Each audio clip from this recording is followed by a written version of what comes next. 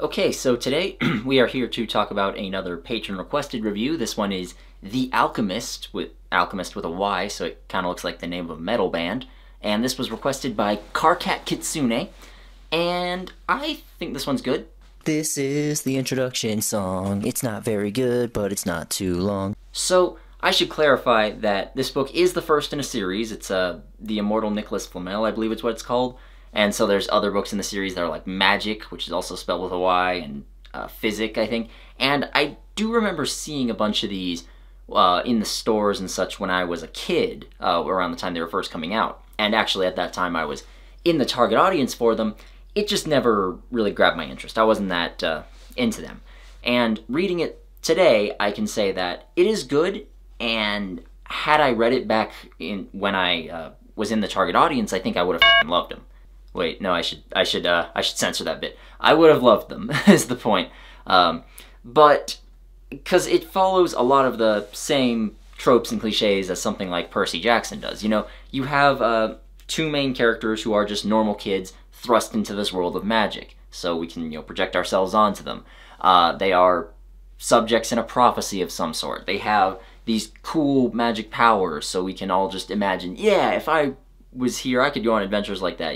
It's that sort of story, and I would have really liked it. Nowadays, the prophecy and stuff kind of just makes me roll my eyes, because I just generally don't like prophecies. But, it's still a good book. So the plot here is that these two twin siblings named Josh and Sophie are in San Francisco one day, and they go to a coffee shop or bookstore coffee shop combo, I believe, and it's run by this dude who turns out to be Nicolas Flamel, who is a famous alchemist who made the elixir of life, so he's immortal. And then this other wizard breaks in. His name is Dr. John D. He breaks in, he tries stealing the Book of Abraham, which is this book full of a whole bunch of important mystical spells and such, including the elixir of life. And he manages to steal the book, but Josh and Sophie tear out a couple pages beforehand, so he does not get the elixir of life.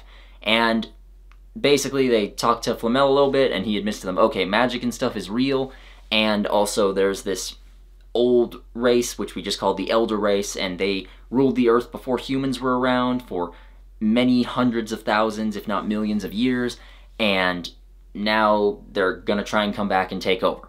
Now, I will say right now that this book starts off with no time wasted.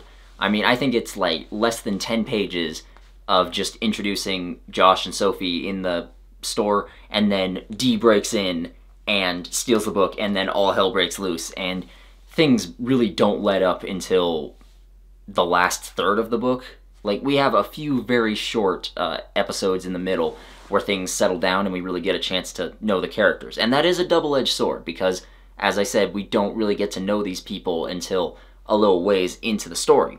And even then, we don't spend that much time on it. Like, Josh is the character that gets the most development, and I think they did a good job with him. Like, it seems like they're going in a direction which would be kind of stupid, but then they reverse it, and he seems like a better person. Without giving things away, it's just, okay, yeah, he is a good person. But at the same time, by just having, constant action and everything, well, you have constant action. It's fun to read. There's a whole bunch of, chase scenes and fight scenes, and most of it involves the characters having to flee because the villains are so powerful. And that's a good thing, because it makes the villains seem scary. And they are. And they should seem scary, because this world also seems like really huge and old by introducing the Elder Races. Because, as I said, they've been around for millions of years, it seems. Way before humans even existed. Like, they mentioned that they had an island homeland, which eventually became the basis of the legend for Atlantis, and, it sank beneath the waves and all that. And that's, that's something fairly standard for this type of story. There was magical people who ruled the earth, and it was in prehistory, and, that sort of thing. But in this, it's just so much older, and pretty much every mythology around the world, whether you're talking, Celtic, or Egyptian, or Greek, or whatever, those are all they aren't all real, but all of those myths are based on legends of the elder race. So like Zeus and Thor and all of them are just different interpretations of the same legend of the same people. And I think that's really cool as well. I've mentioned in the past that I want to read more stories where like all myths are sort of in the same world and they're all interacting with one another. That's partially why I liked the last God of War game so much, because it's basically that. And this one, it's not quite that, but it is a different interpretation on it, which I think is really cool. And the Elder race, from what we see, they are extremely powerful and extremely scary, so, you know, I think they're cool. As for the characters, like I said, there's just not that much to them. You know, Nicolas Flamel is just the old, wise mentor who is fighting against evil and has been doing so forever and is trying to teach the main characters to do it. You know, that's a similar archetype we've seen a bunch of times, and they don't really do that much new with it. And I know this is part of a series, maybe he and the others get more development later on, in fact I would hope they do, but as of this first book, not really. But he does serve his purpose well, and I would say the same for pretty much all the other characters. You know, Dr. John Dee is just a villain, you know, he's out for something. They're actually a little more mysterious about what he's doing. He might just be working with the Elder race, or he might just be working with a specific faction of them to do something else. It's, again, I'm sure it's revealed later, but as of this point, he's just kind of the mega powerful magical villain who is after the characters because they have something he wants. Again, it's fine. And then Josh and Sophie, I talked about Josh a little bit. You know, he does get some development near the end, and I like the direction they took him. Sophie is mostly just, you know, kid that got swept up in adventure and is part of a prophecy and has super powerful magic powers that almost no one else has, because that's also important. The main characters in this type of story not only have to be normal kids pulled into this world, but they have to have super special, unique powers that almost no one else has. Or if they are powers that someone else has, then it has to be even stronger than everyone else. The characters aren't bad. I want to clarify that. They're not bad. If I was a kid, I wouldn't think about most of this at all. But they are just sort of there to do their part in the plot. You know, they aren't really there to be characters and then their actions drive the plot. The plot is just there to give them things to do, if that makes any sense. And as for other complaints, the main one that I had throughout all of this is just that there is way too much description. Like, especially near the beginning when they're describing what characters look like, it feels a lot like those bad fanfiction scenes where, like, they'll spend 2.5 pages just describing what characters' clothes and hair look like.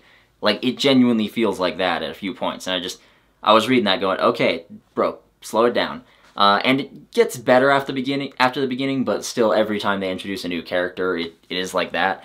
And it feels silly, and it feels a little stupid, so I do have to mention that, but really it's not that awful. And overall, like I said, I'm a bit too old for this book and a bit too old for this series. Had I read it when I was younger and I was, you know, looking for different stuff and my standards were lower, I would have fucking loved it. I kind of regret not reading it when I was younger because I had plenty of opportunities and I just never took them. But I am glad that I eventually got to it, and one day I might go around and read the rest of the series. Like, I can't do it right this moment because I just have so much other shit coming my direction. Like, I'm trying to get through Battlefield Earth. Like, I'm working on the long review for that. Don't worry, I'm less than 10% of the way through the book though, so it'll be a while. But, you know, overall, The Alchemist, really solid book. You know, if you're looking for something in the vein of like Harry Potter or Percy Jackson, and, you know, it's a fantasy story that isn't too mature, it's not super dark, it's just kind of classic kid's tale where good defeats evil, then I think you would enjoy something like this. If you're looking for something more mature, then yeah, you probably won't enjoy it. But overall, thanks again to Carcat Kitsune for recommending this or requesting this. And thanks to the rest of you for watching. I'll see you later. Bye.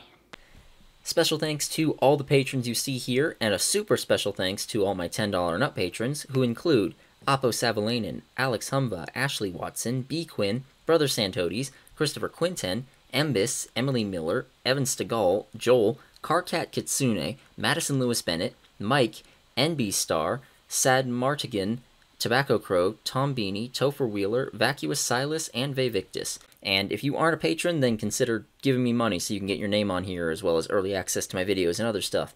And if you watched this far, then thanks a whole bunch. Please like the video, comment on it, and subscribe to my channel if you haven't already.